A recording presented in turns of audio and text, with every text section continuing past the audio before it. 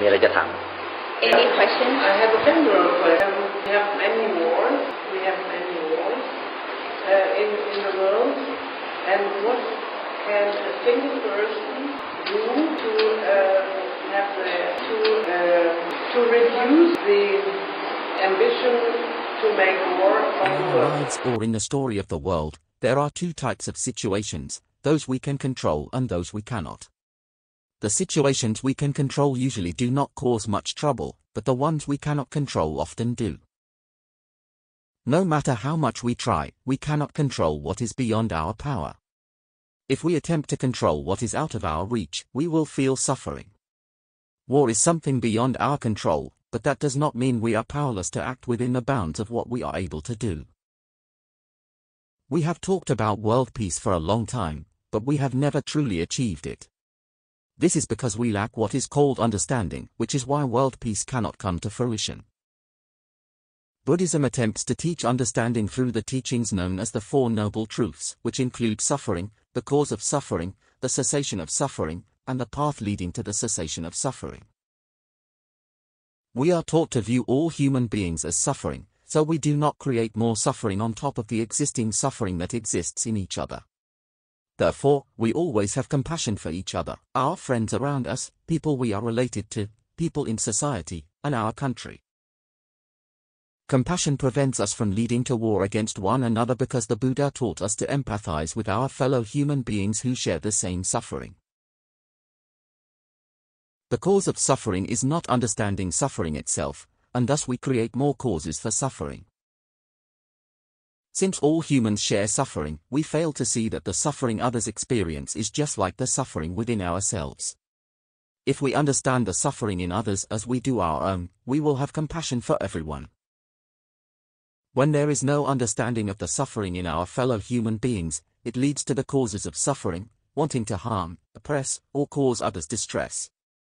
If we learn about suffering and recognize that everyone experiences suffering, equally, we will avoid adding to the existing suffering.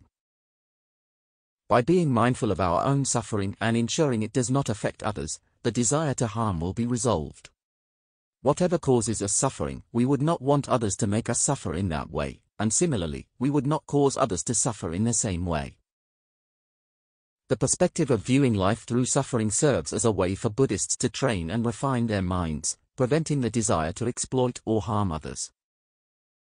However, in reality, we still engage in behaviors like insulting, envying, and gossiping about each other. Yet, each time, we return to the teachings, cultivate mindfulness within ourselves, and practice compassion. For this reason, we must continually train ourselves.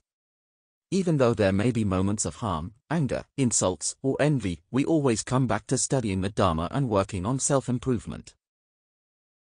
During our practice, even if we feel anger, we will calm it down and not let it harm anyone. Similarly, even if we feel envy toward others, we will not let that envy harm anyone and will quickly calm it. Sometimes we may feel hatred toward someone, but we will examine that feeling within ourselves without letting it turn into hostility toward them. We understand that suffering exists within us, just as it does within them. Everyone shares suffering. We always strive to resolve or extinguish our own suffering first. If we let our anger harm others, they will respond with their own anger, leading to endless conflict.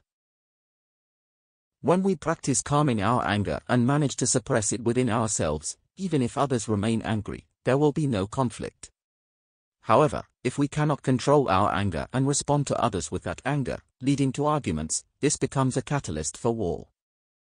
Buddhism has rarely engaged in wars throughout history because we cultivate our minds to avoid using anger to harm others.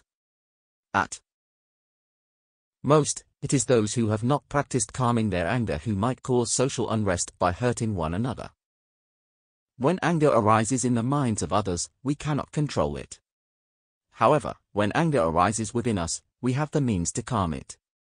Therefore, the anger that occurs in the minds of others is beyond our control, while the anger that arises in our own minds is something we can manage. The Buddha teaches us to observe emotions such as anger, dissatisfaction, and irritation, recognizing their arising, presence, and cessation. When we practice this, we can calm our anger and refrain from expressing it outwardly. This practice fosters inner wisdom that enables us to control and address the emotions within our hearts. Even if anger still lingers and does not completely disappear, this wisdom will help us manage our anger effectively.